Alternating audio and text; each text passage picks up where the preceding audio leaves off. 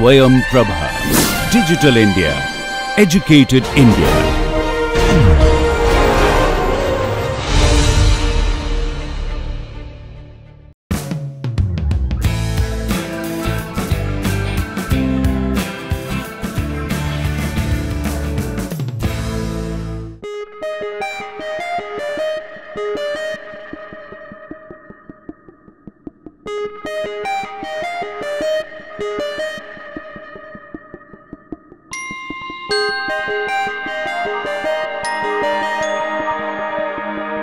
Okay, so let us continue with our discussion. You see, the last lecture we derived certain important properties of the fundamental group of Riemann surface. Namely, we found that the Riemann surface is the fundamental group is torsion free. Namely, you cannot have any elements of finite order. Okay, and we also found that the only types of elements that you can get in the fundamental group are the Mobius transformations which are either parabolic or hyperbolic. Okay, so you cannot have elliptic elements in the fundamental group. You cannot have loxodromic non-hyperbolic elements, and of course in all this we are identifying the fundamental group of the Riemann surface with the choice of some base point with the deck transformation group of the universal covering, and we must remember that the deck transformation group is a subgroup of Mobius transformations. Okay, fine. So I will now have to go on with trying to get the classification of Riemann surfaces which have universal covering the upper half plane and which have abelian fundamental groups. Okay, so that is what I am going to start with. So let me write that down.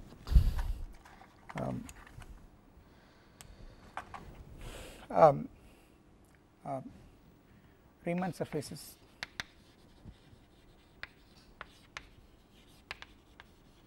X with pi 1 capital X comma small x abelian and universal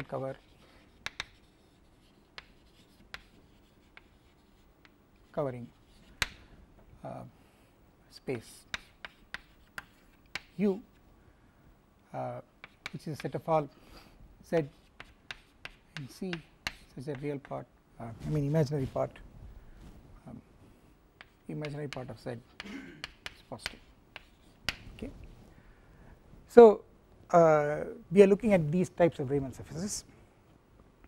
Of course small x is a fixed point of capital X, alright, and of course I should also remind you that the upper half plane is biholomorphic to the unit disk. Okay, so well, if you see, first of all, if X is simply connected,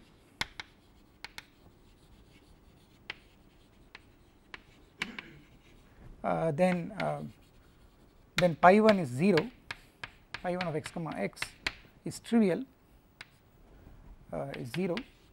Okay, and x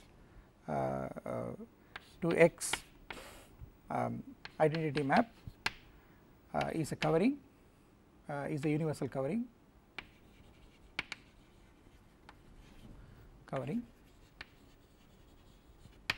So in this case X is biholomorphic to U.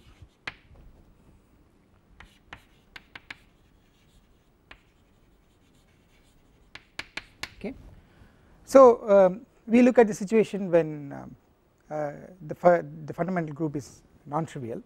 Okay, so so first of all, so let me draw a diagram. So you have well, you have X here, and so I have the projection, the covering projection. This is X sub univ is U. Okay, this is X subunit, the universal covering space, and well, because of this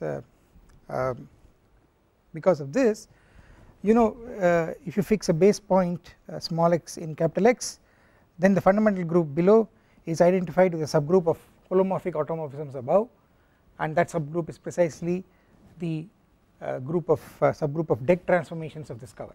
Okay, so the corresponding diagram is well, let me also draw it here. So I'll have to write across this board. It's all right. So I have pi 1 of capital X comma small x. There is an identification. So I put this. Say it's an isomorphism. This is an identification via P. That means because of this covering, and this identification is with the deck transformation group of this cover, which is a subgroup of the holomorphic automorphisms of the universal covering space. And well, I can go one step further and make you realize that this is sitting also in the holomorphic automorphisms of the whole complex plane. Okay, so if you want, well, it's maybe I remove this letter, these few letters, so that I have some more space to write. So let me remove this. So here is so this I write it as Bi by holomorphic. Okay, and so this is sitting inside automorphisms, the holomorphic automorphisms of complex plane. Mind you that this is identified with PSL 2R. Okay, these are Mobius transformations with of the form Z going to AZ plus B by C Z plus D with A B C D real numbers and AD minus BC equal to 1. Okay, these are the representatives here, and of course this is the full group of Mobius transformations, which is PSL 2C. So this is all complex entries. Okay, and this is a subgroup of that, right? So that is because of this covering. Now so I'm assuming that the first fundamental group is non-zero. Okay, assume the first fundamental group is non-zero. Well, so the first statement I want to make is that the deck transformation group can contain only parabolic or hyperbolic elements. Okay, this is what we have seen last time. I mean, elliptic elements are not allowed. Why they are not allowed is because an elliptic Mobius transformation will fix a point of view, and a deck transformation, a non-trivial deck transformation is not supposed to fix any point. Okay, otherwise it will become equal to the identity transformation. So elliptic transformations are not allowed, and we have also seen that for the upper half plane the condition of loxodromic is the same as it being hyperbolic. A Mobius transformation which is loxodromic and which preserves the upper half plane has to be also hyperbolic, necessarily hyperbolic. Okay, so there are only two possibilities. So let me write that down here because I want space for some more to extend this diagram. So there are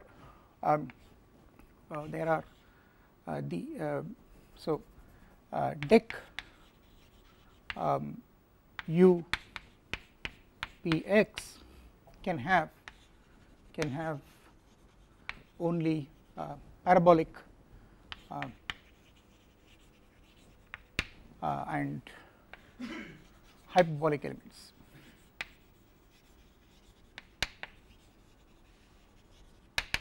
Okay, so this is what we have from the last lecture, and you see I claim that because of this additional assumption that the fundamental group is abelian, which means that the deck transformation group is abelian. After all, the fundamental group is identified with the deck transformation group. I claim that because of this abelian nature, which makes every deck transformation commute with every other deck transformation, okay, this commutativity forces two mutually exclusive cases, namely one in which all the elements are parabolic and the other in which all the elements are hyperbolic. So what I am trying to say is a parabolic and a hyperbolic element cannot commute, okay. So we will see why that is true. So let me write a few lemmas. So let me write a lemma. Suppose A and A prime are Mobius transformations,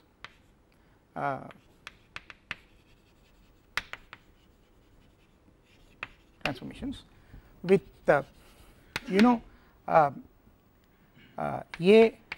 prime is equal to A prime A, alright, that is A and A prime commute, okay. So and A and A prime are a pair of commuting Mobius transformations. Then A is a translation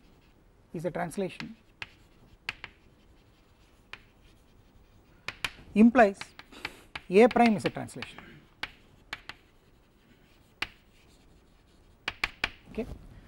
So I am just telling the very obvious fact that only translations can commute only with translations, okay. So what is the proof? The proof for this is, you see, A is a translation means that A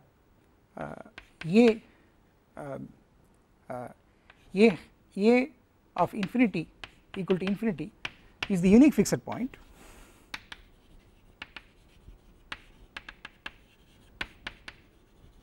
okay. If A is a translation, then infinity is a fixed point, and you know translations are parabolic, okay. In fact, an element is parabolic, Mobius transformation is parabolic if and only if it is conjugate to a translation. So and if it is parabolic, by definition it has only one fixed point, so infinity is a unique fixed point, alright.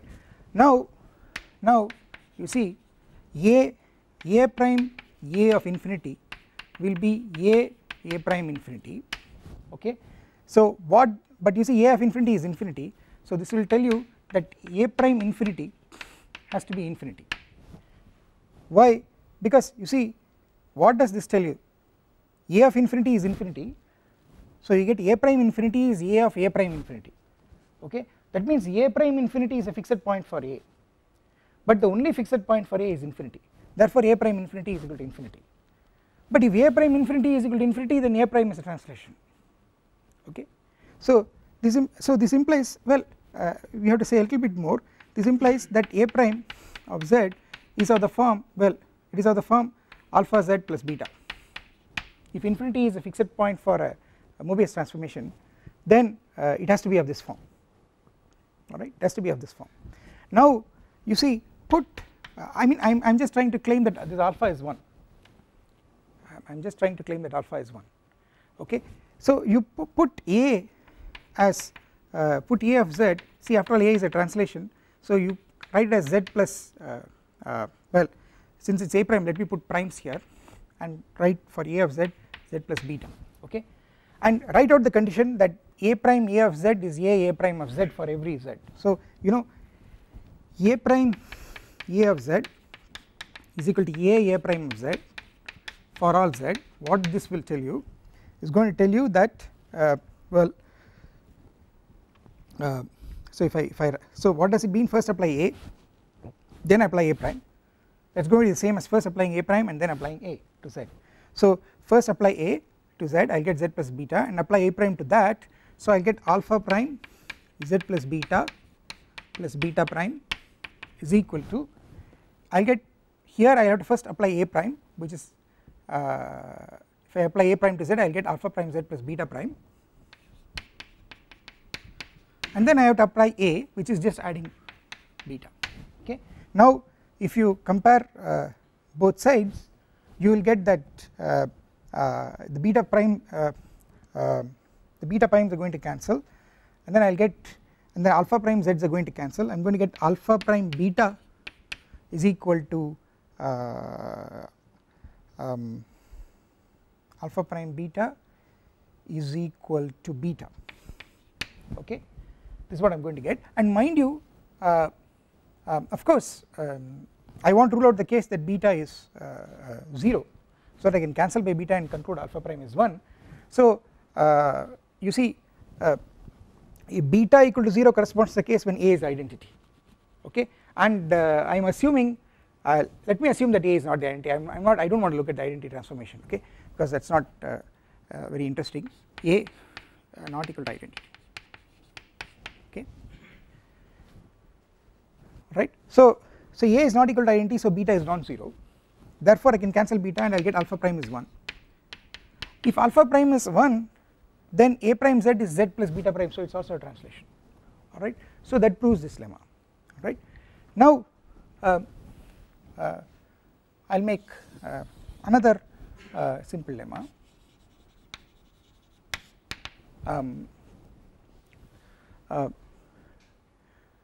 So what this tells you is that if a Mobius transformation commutes with a translation, then it has to be a translation, okay. Now but you know translation is just up to conjugate, translation is just a parabolic element.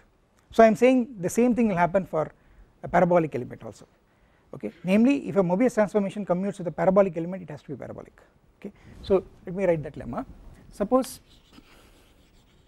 A and A prime commute,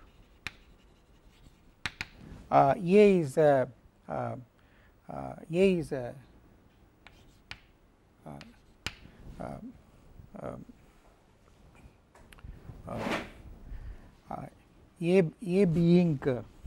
being parabolic, okay. Suppose A and A prime commute, A being parabolic, okay, then you know A prime is also parabolic, then A prime is also parabolic, right. So what is the proof? The proof is, well, you see A is parabolic, so by our characterization of parabolic transformations you can find a B such that conjugating A by B makes it a translation, okay. So can find B such that B A B is B inverse is a translation, okay. And well again in all these cases, you know, the case when one of the transformations is the identity transformation, I am not at all worried about that case because that is the uninteresting case, okay. So well BA B inverse is a translation, but now notice, so that means what? BA B inverse has unique fixed point infinity, it means a translation.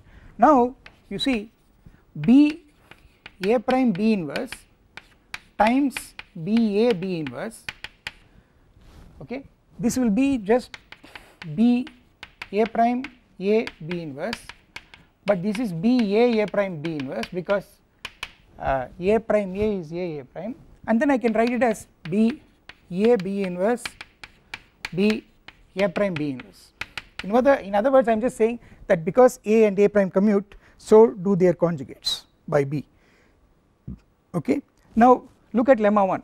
Lemma 1 says that if two Mobius transformations commute and one is a translation, then so is the other, okay. So by the preceding lemma, by the previous lemma, what will happen is that BA B inverse is a translation, so BA prime B inverse is also a translation,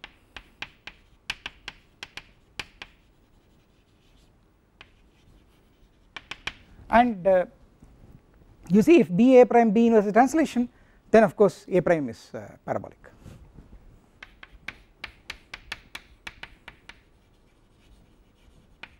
okay. So the moral of the story is that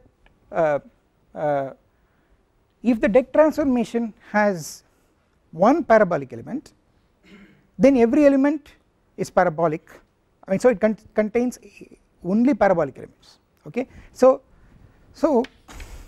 if so either dec u px has only parabolic elements or only hyperbolic elements.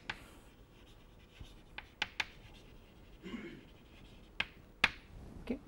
So the moral of the story is that you have two distinct cases, mutually exclusive cases, one in which the deck transformation consists of only parabolic elements, the other one is the case when the deck transformation consists only of hyperbolic elements. Okay. So let us assume that the deck transformation group consists of only parabolic elements. Okay. Assume the former, namely the deck transformation group has only parabolic elements. Okay. So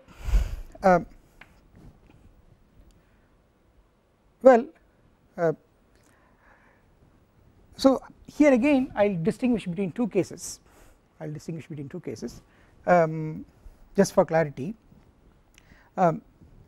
Suppose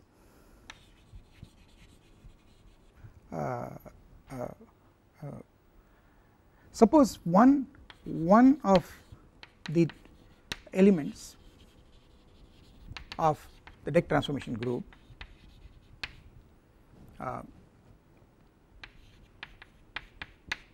is a translation. See, after all, the deck transformation group contains parabolic elements, okay, and you know, if necessary I can make a conjugation and make a parabolic element into a translation, but even without the necessity of that, suppose there is one element, namely a parabolic deck transformation, which is already a translation, then you see again this lemma will tell you that all other elements are translations. Okay. Then by the first lemma above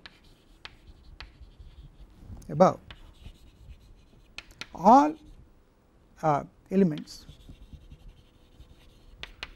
are translations.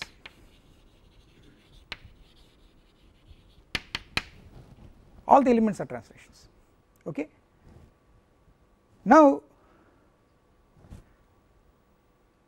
you see, so what happens in this case is, well, you see you have deck transformation groups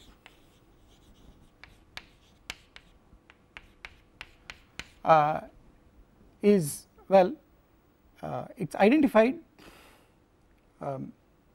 with a subgroup of translations. So translations are of the form z going to z plus beta. Okay. This is a group under addition, translations. Okay. I mean, if you well, I mean, this is a group under composition of mappings, and if I identify z going to z plus beta with, say, the complex number beta, okay, then this is identified with complex numbers, and this is well, this is a group under addition. So the translations are Mobius transformations under composition, and identifying z going to z plus beta with beta, the complex number beta, will identify this abelian group of translations under composition with the additive group of complex numbers. Okay. Now notice that so I again want to make the same statements that I did when we were trying to classify Riemann surfaces with universal covering space, the complex plane, and with non-zero fundamental group. Okay. If you go back and recall what happened at that time, we found that the fundamental group turned out to be certainly abelian. That was because just like in this case, we were able to identify the deck transformation group as a subgroup of as a subgroup of an abelian group C under addition, okay, and subgroup of translations, okay, and then you know there we made the statement that the deck transformation group is a discrete Z module, okay, and the discreteness came because of the fact that this is a universal covering and these are deck transformations, okay, and then we gave the statement that a discrete Z submodule of C has to be either generated by one integer multiples of one non-zero complex number, in which case it is isomorphic to Z, or it is generated by integral multiples integer linear combinations of two non-zero complex numbers with non-real ratio, in which case it is isomorphic to Z cross Z, okay. So in the by the same kind of argument, what you can see is that the deck transformation group is a discrete Z submodule of C, okay. So this the argument the proof of this is exactly as it was for the case when the universal covering was the complex plane, alright, there is no difference in the proof, but there is something new now. You see, notice that these are all holomorphic automorphisms of U. Since these are holomorphic automorphisms of U, I want you to remember that the entries beta that you get here, that is the image of this there, okay, is going to land inside R, okay. The elements here are certain holomorphic automorphisms of the upper half plane, but the holomorphic automorphisms of the upper half plane are Mobius transformations with with of the form Z going to AZ plus B by CZ plus D with ABCD real, okay. So the point I want to make is that beta is real, okay. So so what you actually get is a discrete Z submodule of C which is contained in R, okay, which is contained in R, okay. So so now we have this now let me recall that lemma. A discrete Z submodule of C can have only three possibilities: either it is 0, the 0 submodule, or it is isomorphic to Z and it is integral multiples of a single non-zero complex number, and the third case is it is isomorphic to Z cross Z and it is integer linear combinations of two non-zero complex numbers, but these two non-zero complex numbers are supposed to have non-real ratio, that means they are supposed to be linearly independent over R. But you see, if it is contained in R, I cannot find two entries which are linearly independent over R itself. So therefore the only possibility is that it has to be isomorphic to Z, okay. So therefore the deck transformation group is isomorphic to Z, okay. The deck transformation group is Z, there is no other choice, okay, and the isomorphism is given by so that means there is a generator here, okay, and the generator is a translation, okay, and every other translation is just applying these translation or its inverse finitely many times. That is all that you have in this group, okay. So the amazing thing is that in this case the deck transformation group is just isomorphic to Z, okay, fine. So so I've taken, so this is the case when one of the elements is a translation, alright. Now suppose one of the elements is not a translation, okay, let me go to the other case. Then of course all the other elements are also not going to be translations, because the translations commute only with translations, alright. So suppose on the other hand that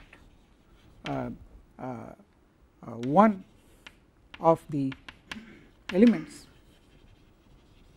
of deck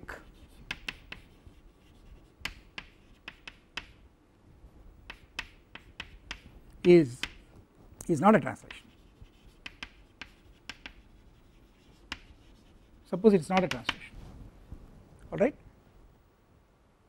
Then every other member is also not a translation, because they all commute with this one, okay, because it is a commutative group.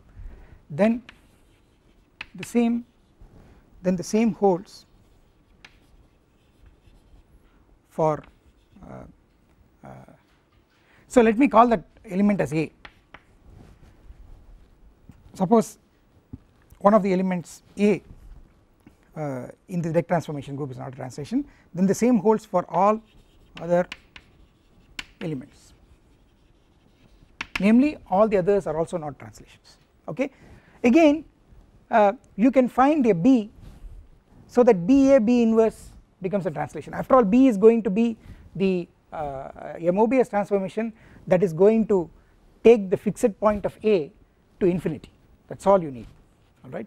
So choose a B so that BA B inverse is a translation, okay. I can choose a B so that BA B inverse is a translation, but you know if BA B inverse is a translation, then BA prime B inverse is also a translation for every other element. That is because all the BA prime B inverses, they will all commute with BA B inverse, okay. So then as seen in this second lemma above, as seen in the second lemma above,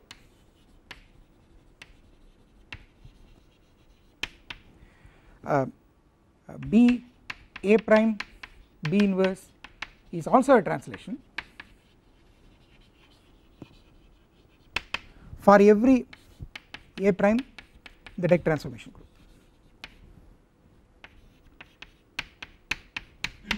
okay. So what is the situation now? The situation now is that again you will find that the direct transformation group is isomorphic to Z, okay. Only thing is that you have to shift to an isomorphic cover. So how do you do that? Let me go back to this diagram here, and write it down. So you see I have this B, you see what is this B? So I have U sitting inside the complex plane, okay, the upper half plane sitting inside the complex plane. So this is a subset relationship that I have written, do not confuse this with U, I am just writing U subset of C, alright. And then I have this B, you see B is a Mobius transformation, alright, and B will take C to C, okay. In fact if you want maybe I should put C union infinity because it may take a finite point to infinity, so I have to take the whole so here again I think I have made a mistake, in fact I should write C union infinity, okay. This is of course the whole group of Mobius transformations including the point at infinity, okay. If you take only holomorphic automorphisms of C, then it is always of the form, it is upper triangular form, okay. So you will not get PSL to C, okay. So please correct this small mistake, okay. So well I have U and this is B of U. So B of U, well U is in this upper half plane in C union infinity, and B is an isomorphism of C union infinity, and it will take U isomorphically to B of U, okay. And if I take this map defined to be by the commutativity of this diagram, it is first apply B inverse then apply P, then you see this is also a covering. After all it is an isomorphism followed by a covering, so this also a covering of X, this also universal, and this also universal covering because after all BU is isomorphic to U, it is biholomorphic to U, so it is also topologically homeomorphic to U, so it is also simply connected. So this is also another avatar of the universal covering for X, okay. Now what happens to this when I do it at the level of direct transformations? So what is going to happen is, just like this covering identified the fundamental group here with the as the deck transformation group as a subgroup of holomorphic automorphisms above, the same thing should happen here. So what I am going to get is I am going to get something like this. So I will get another isomorphism identification. This is via P circle beta inverse, P circle B inverse, okay, and this is going to give me the deck transformation group of the other isomorphic cover, namely B of U P circle B inverse X, okay, and this is going to be, well, this is a subgroup of the holomorphic automorphisms of B of U. B of U is some domain in the complex plane which is biholomorphic to U, right, and of course this is again contained inside the well, automorphism group of all Mobius, I mean all possible Mobius transformations, right. And what is this map? What is this map? This map is just, so how do you get a deck transformation here? Okay, well, I take a point here, I go by B inverse, apply a deck transformation there, and then come back. This is how, starting with a deck transformation here, I produce a deck transformation there. So what is the map here? The map here is just conjugation by B. It is just A going to B A B inverse. Okay. So give me a deck transformation A here. Okay, give me a deck transformation A here. That is by definition a holomorphic automorphism of U, which is going to preserve the fibers, okay, and how do I, to what deck transformation does it go here? It's just its conjugate, okay. So this is just A going to B A B inverse, and it's the same map everywhere. So there is an isomorphism like this, there is an isomorphism like this, there is an isomorphism like this. In all these cases the map is just A going to B A B inverse, right, that is the map. It is just A going to B A B inverse, alright. So so here also it is a map A going to B A B inverse.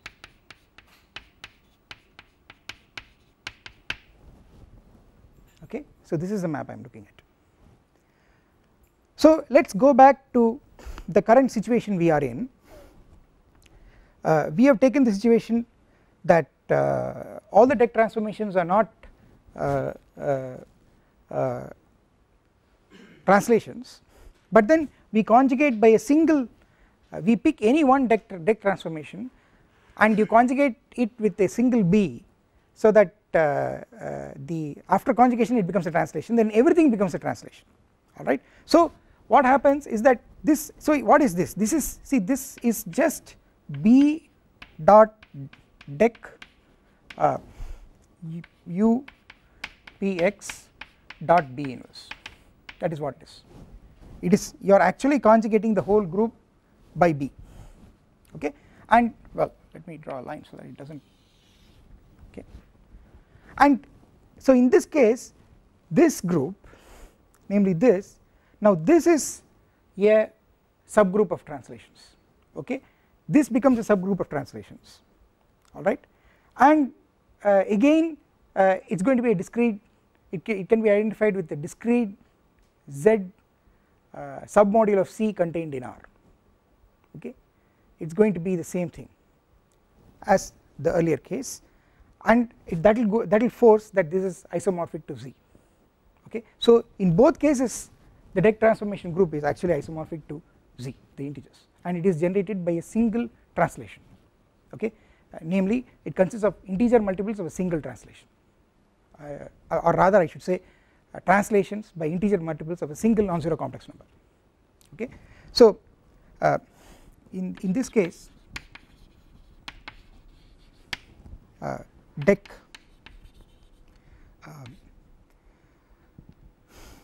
U P X is isomorphic to deck B of U P circle B inverse X, which is equal to, incidentally, the conjugate of this, it is just B dot deck U P X dot B inverse, and this is isomorphic to Z, okay, because again let me repeat, it is discrete, it is a discrete Z submodule of C and it is going to land inside R, okay, it is a discrete sub. So as linearly independent elements over R it can contain only one, okay, in which case you can get only Z, okay. The only other possibility is you can get Z direct sum Z, you cannot get Z direct sum Z, okay, because you cannot find two translations here, you cannot find two real numbers which are linearly independent over R, okay. R over R has dimension 1, okay, any maximal linearly independent subset has only one element, right. So the moral of the story is that if your deck transformation group consists of only parabolic transformations, in that case the deck transformation group is just isomorphic to Z, okay. Now I am going to say that literally the same thing happens in the other case, namely when the deck transformation group contains only hyperbolic elements, okay. So let me do that. I think I will retain this diagram on this side, right, and I will kind of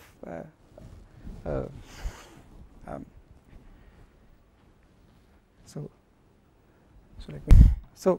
what I am going to do is let me draw a line so that, okay.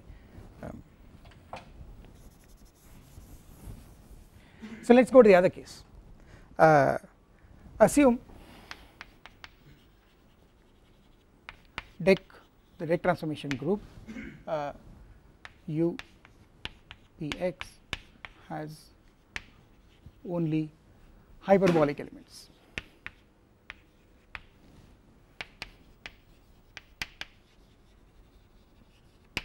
Assume it has only hyperbolic elements, okay.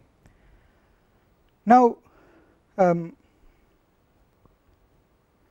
so again you know a Mobius transformation, so let us pick one hyperbolic element, and you know if you take a hyperbolic Mobius transformation, then you can conjugate it by a suitable Mobius transformation so that its fixed points are of the form are 0 and infinity, so it is of the form Z going to lambda Z, and if this Mobius transformation is going to preserve the upper half plane, then you know lambda has to be real and lambda has to be positive, because I mean that is a characterization of hyperbolic Mobius transformations, okay. So pick a not equal to identity in the deck transformation group and find B so that B inverse of Z is lambda Z, lambda is going to be real, lambda is positive, okay. So this is possible because of our characterization of hyperbolic Mobius transformations, right. Now I want to say that if you take any A prime, because every other A prime here commutes with A, I want to say that if you conjugate every other A prime with the same B, it is still going to be of the same form, that is what I want to say, okay. So suppose A prime is another deck transformation, okay. So mind you, if A already has fixed points 0 and infinity, if A already has fixed points 0 and infinity, then you can take B to be identity, okay. You do not have to really look for a B different from the identity, right. So suppose A prime is a deck transformation, is another deck transformation in this group, then again you see B A B inverse and B A prime B inverse commute, okay. We have seen that this is true because A and A prime commute, alright, and if you look at B A B inverse of B A prime B inverse of 0 is equal to let me put Z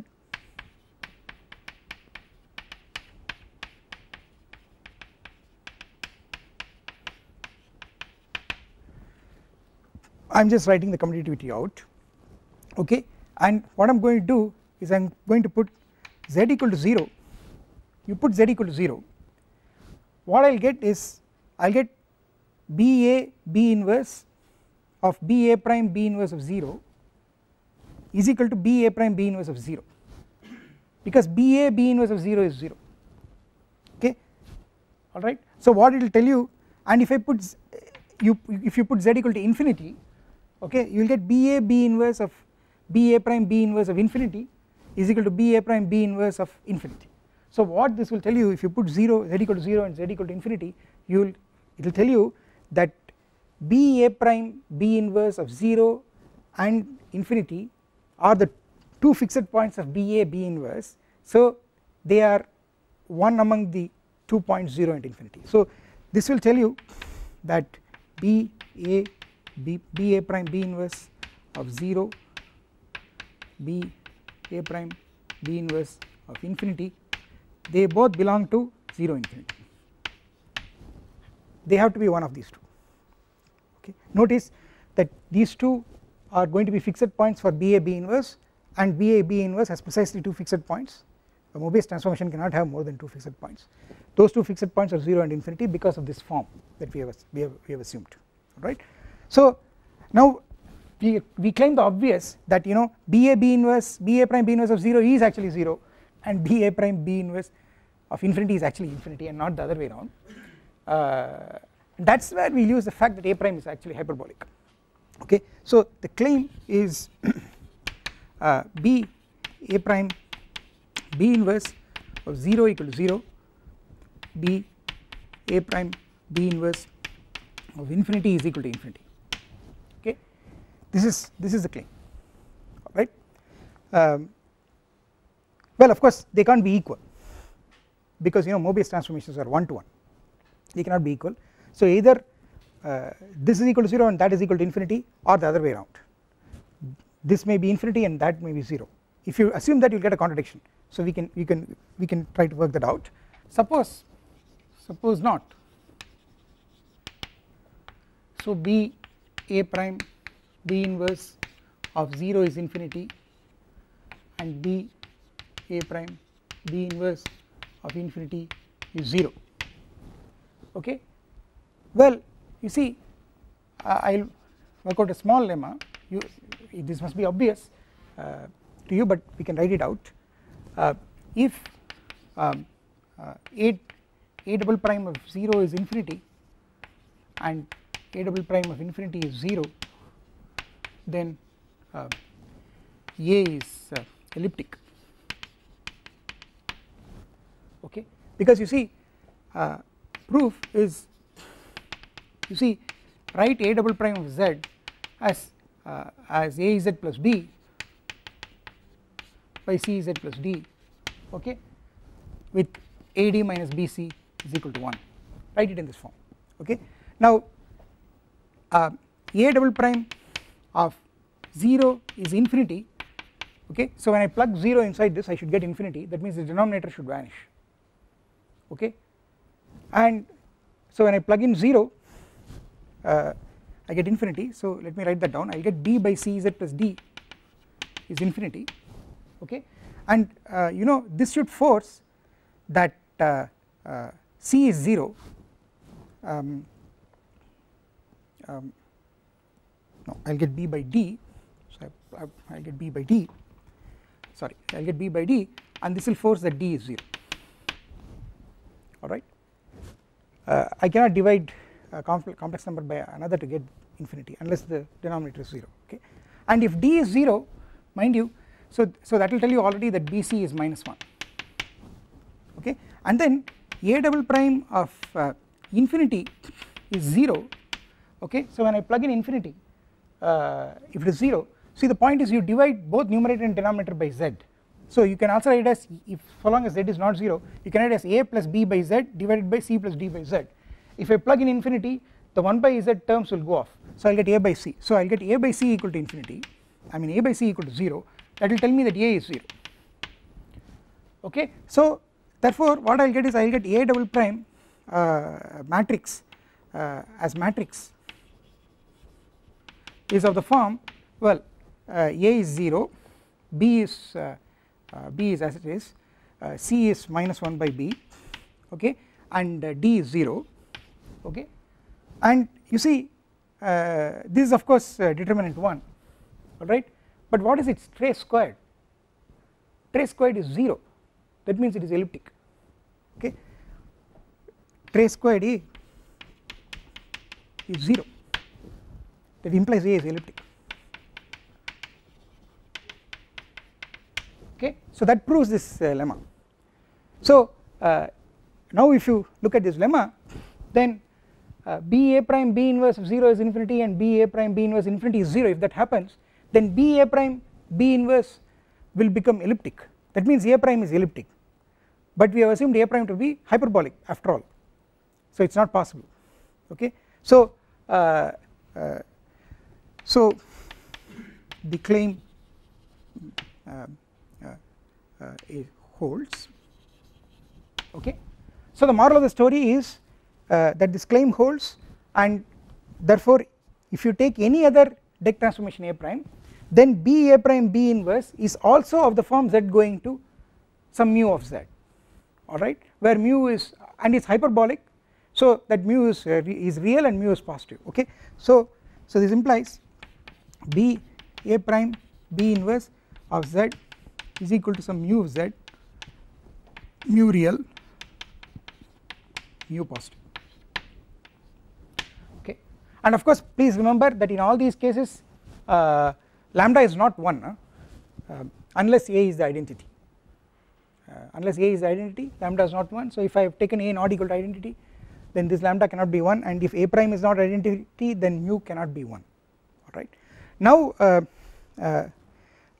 mind you, again I have the same kind of situation. So you see, again what will happen is that I will have deck transformation group of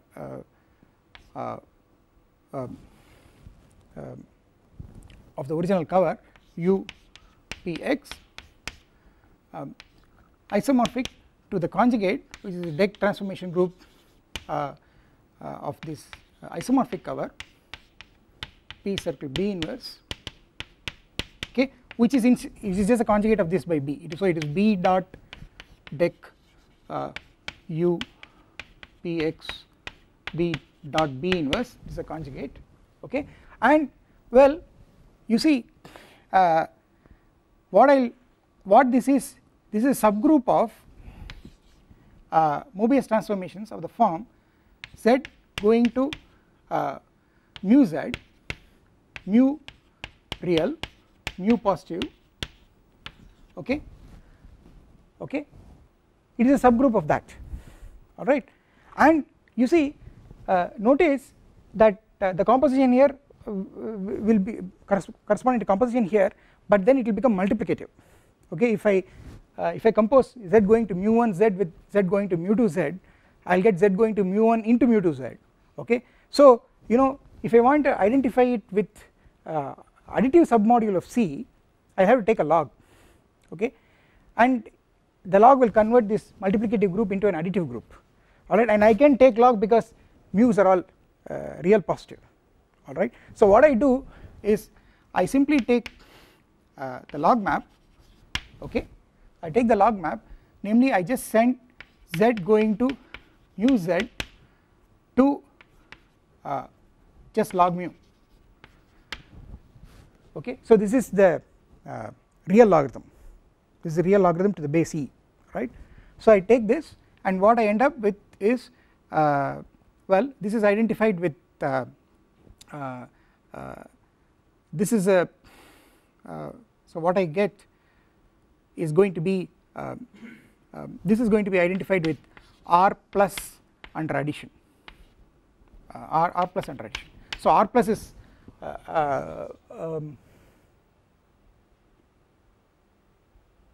why do I get oh yeah, I need also negative elements, so I get r under addition, right.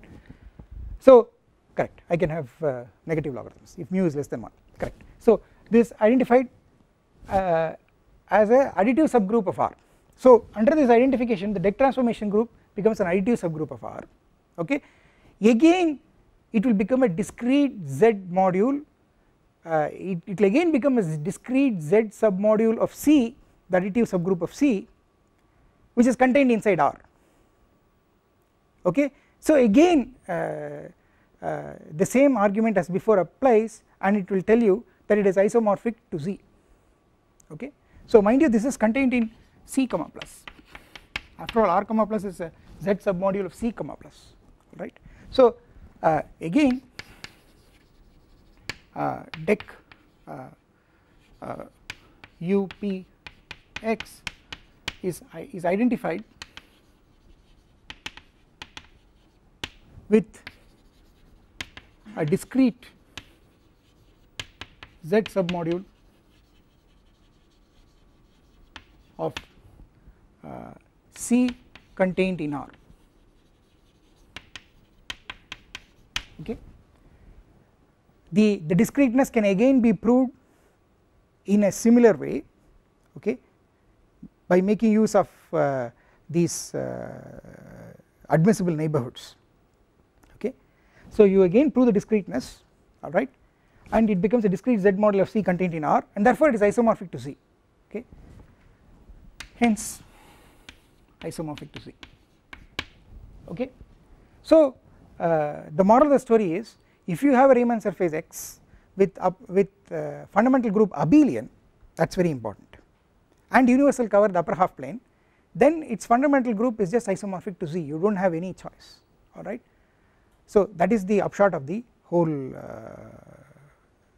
argument, okay. So hence any Riemann surface with abelian pi 1 and universal covering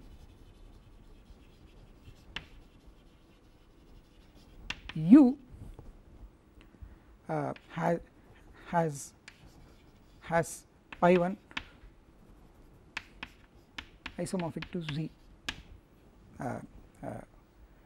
or pi 1 isomorphic to 0, okay, or pi 1 equal to 0, okay. Now well actually this argument gives you also the coverings of I mean also the classification of Riemann surfaces which have upper half plane as universal cover, okay. We just have to go a little bit more and write it down, but what is more striking is that one can write down the following theorem. So theorem, if X is a Riemann surface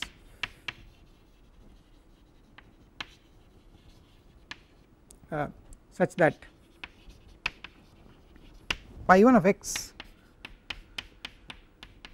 is isomorphic to Z cross Z, then X has to be a complex torus.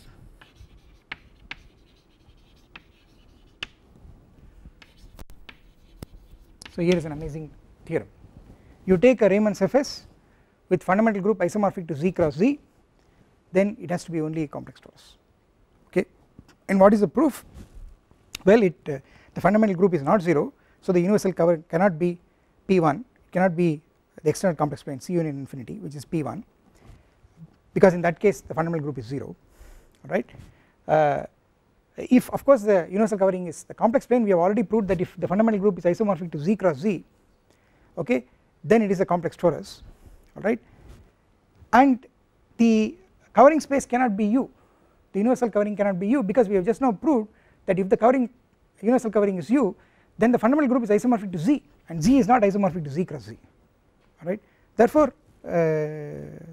you see it is an amazing theorem that you put a topological condition on the definition of Riemann surface, and the theorem tells you that it has to be of a particular type, okay.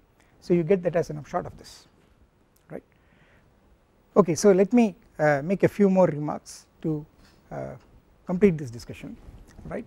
So let us look at both of these cases when the universal covering is the upper half plane and either the Dirac transformation group contains only parabolic elements or only hyperbolic elements, and look at what the coverings are, okay. So let me write that down. If X has universal covering U, okay, and the Dirac transformation group, so I should say and fundamental and abelian fundamental group,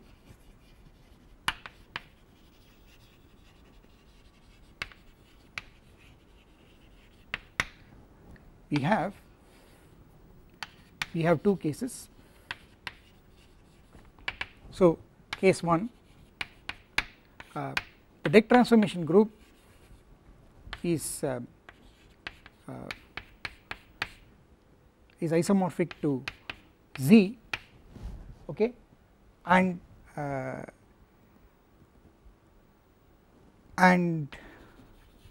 is generated by a translation, let me say by a parabolic element,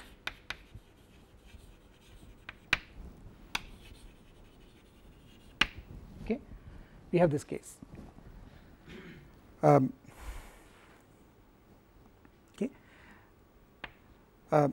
We may choose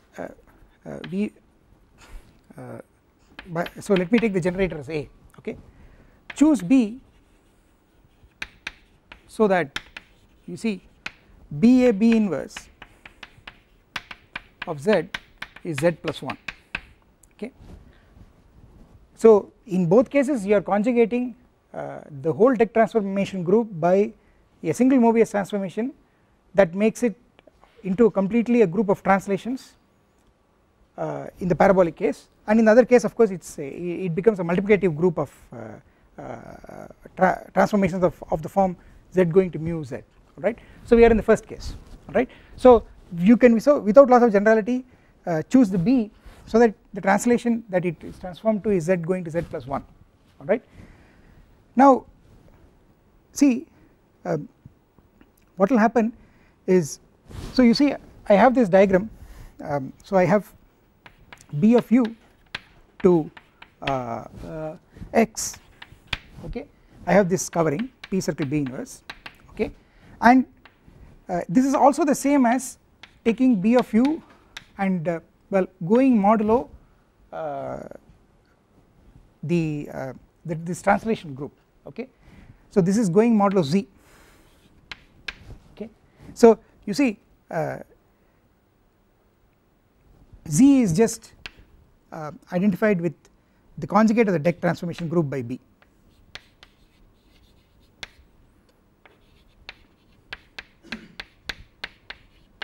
which is actually the Dirac transformation group of this cover, alright.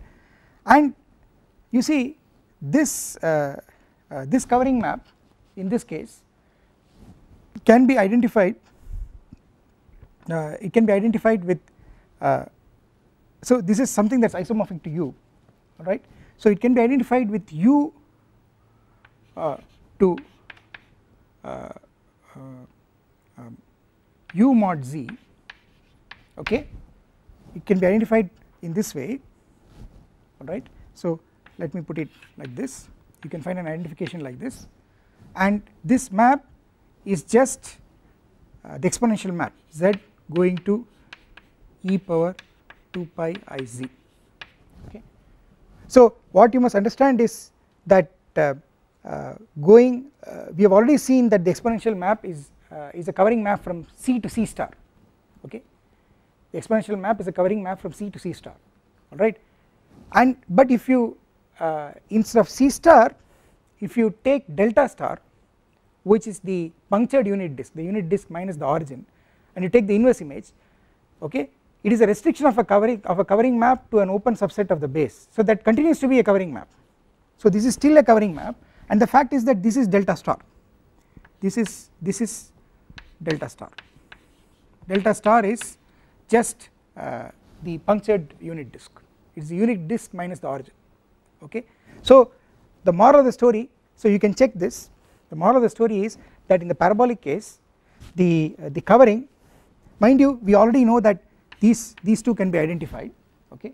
If you give me a universal covering, then the covering space modulo the Dick transformation group can be identified with the base, alright, and I am saying that this can be identified as a covering with u to delta star the exponential map, okay. Therefore the moral of the story is that in the parabolic case your Riemann surface is actually biholomorphic to delta star, okay, and the covering map can be identified after choosing isomorphisms, you can identify it with the exponential map restricted to delta star, okay.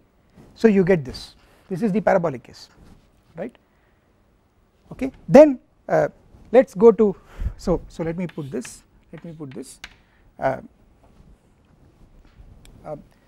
the other case is the hyperbolic case, that is when the Dick transformation group consists of only hyperbolic elements. So in that case again one can do the following computation. Case 2, the Dick transformation group is of course isomorphic to Z again and is generated by a hyperbolic element A, okay. In this case of course you can choose BA B inverse so that the element so that BA B inverse, you can choose B so that BA B inverse is a form Z going to lambda Z, lambda real lambda positive, okay, and in fact I can make sure that the lambda that I get is less than 1 because I have to only use an inversion, okay, and if I modify it by an inversion, if I conjugate by an inversion, okay, I can make sure the lambda is less than 1. So let me write that down, choose B so that BA B inverse of Z is lambda Z, lambda positive, lambda real, of course lambda real, lambda positive, lambda so I need I can make lambda less than 1 or greater than 1, so let me see what I want lambda greater than 1, okay. So we can do this, okay. If lambda is less than 1, all you have to do is just use an inversion, okay, you have to conjugate further by an inversion, then that will amount to replacing lambda by 1 by lambda, which will be greater than 1 if lambda is less than 1, okay. So you can do this, okay. Then so in this case what happens is that you see B of u, so if you have this covering P circle B inverse to X and this is of course identified with B of u mod Z. Now this Z being identified with this Z here being identified with the conjugate of the Dick transformation group as before, so I will not write it down, but I want to say is that what I want to say is that I can identify this with again with u, and I can identify this with delta sub r, okay. So this is something that I want you to check, okay. So this delta sub r is the set of all Z in C such that r is less than mod Z less than 1, okay. So it is an open annulus with outer radius 1, inner radius r is a fraction, r is a number between 0 and 1, alright, and how is r given? R is given by a formula, so let me write down that formula, it is e power minus 2 pi squared, it is e power minus of 2 pi squared by log lambda, okay, alright. Here of course this is the natural logarithm, alright, this is the value of r, okay, and this map from u to delta r is none other than the map Z going to, it is also an exponential map, it is just Z going to e power 2 pi I log Z by log lambda, I want you to check that this is a covering map. I want you to first check that this is a covering map, alright, which is quite easy to do if you know the properties of the exponential mapping. And mind you, the logarithm that I am using here is the principal branch of the logarithm. Okay, when you say logarithm of a complex number, you know it's a multi-valued function, so you have to choose a branch, and I am choosing the principal branch of the logarithm here. And of course this log lambda is of course a real logarithm, there is no problem with that. Okay, and you can check that this is the covering map. So the upshot of the story is that if you have a Riemann surface with universal covering U, either it is U itself, which is the same as delta, okay, or if it is this case it is delta star, okay, or if it is this case it is delta r, delta sub r, okay, for r a fraction lying in 0 1, okay. And in fact it's further also true that if I change r, then these delta r's are not biholomorphic to one another, okay. So that's something that you can check as an exercise, okay, by using universal properties, by using the properties of universal covers you can check that, okay. So all these delta r's are distinct for distinct r's, okay. So this gives you all possible cases for Riemann surfaces with abelian pi 1 and universal covering U, okay. So what I want to say at this stage is that we have kind of completed the first classification of all, which includes all Riemann surfaces which have abelian fundamental groups. So we have classified all Riemann surfaces with abelian fundamental groups, okay, and we have also so what is left out is Riemann surfaces with non-abelian fundamental groups, okay, and the compact Riemann surfaces of genus greater than 1, okay, that is those complex structures, Riemann surface structures that you can put on a G torus, okay, G greater than 1. So these are G tori which have been stuck together, okay, and you get a G torus, and if G is greater than 1 then the universal cover has to be U, okay. The fundamental group is not abelian, okay, because if the fundamental group is abelian we know all the cases. If the fundamental group is non-abelian, you can see it otherwise also, the universal covering has to be U. So if you are interested in compact Riemann surfaces of higher genus G greater than 1, okay, then you will have to study the Mobius transformations on the upper half plane, okay. That is the clue to studying compact Riemann surfaces of genus G greater than 1, that is what this study says, okay. So I will end with that.